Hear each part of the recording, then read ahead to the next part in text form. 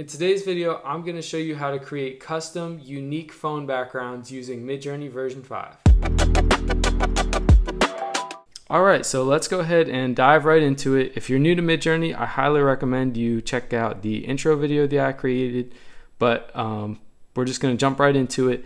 So the first thing you need to do is figure out, if you're going to create a phone background, what is the aspect ratio of your device. So I found this page here, iosref.com, and they have different common aspect ratios for iPhones and as well as iPad and iPod Touch. I don't even know if they still make those, but so you can see here, this is our aspect ratio. So this is the number here that we want to remember. And then we can go into Discord and we can start our chat with the Midjourney bot. So for our first prompt, I'm just going to go ahead and get started and type it in. Alright, so for our first prompt, we have a detailed sunset phone background with palm tree silhouettes and the sun reflecting on the ocean water, and then --AR 18:39. So the key part here is the --AR 18:39. So if you remember, our aspect ratio was 9 to 19.5.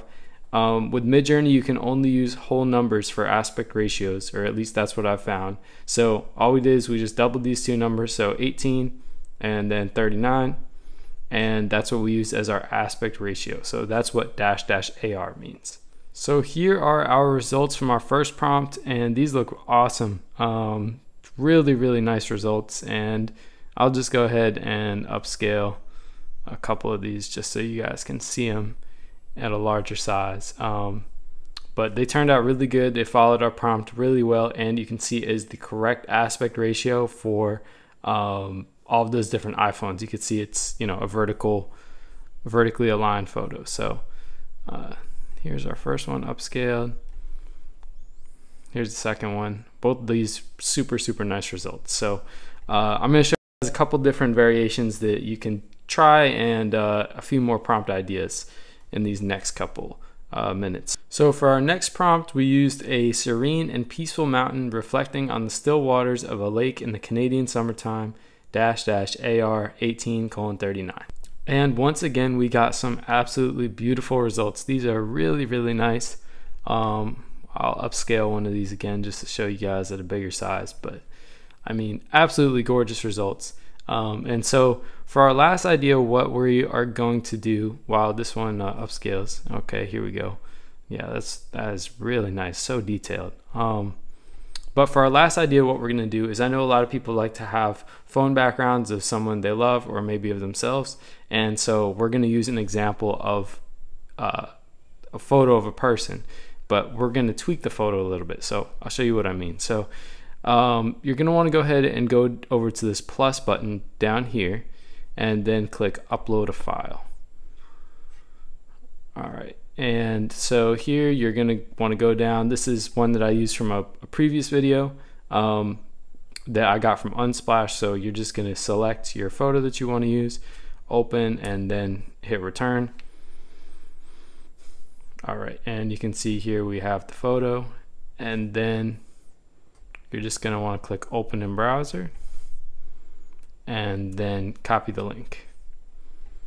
So you go back to Discord and we're going to type in /imagine and then paste in our link right in there. And let's say we want to tweak this a little bit. What I'm going to do is just say superhero --AR 18:39. So if you've seen my video about using reference photos, this is kind of along the same lines, but Midjourney version 5 does it even better than version 4. So I'll show you what I mean. And now you can see our model is a superhero. So we've got a cape, a city in the background, some kind of dramatic poses down here, the Superman logo. So you can see how that can be really cool. You can really put in anything that you can imagine and get some awesome results. So I'm just going to upscale one of these just to show you guys at a bigger size. But pretty cool things you can do with Midjourney, especially with version 5. And all you have to do is just like you would change your background on your phone with any other background. Same thing with these, just download them, save them to your device, and you can go from there. So these are just a couple quick tips, and if you guys enjoyed this video, please make sure to like and subscribe to the channel. I would really appreciate it if you do, and also let me know if there's any other videos you'd like to see me make in the future. Thanks for watching.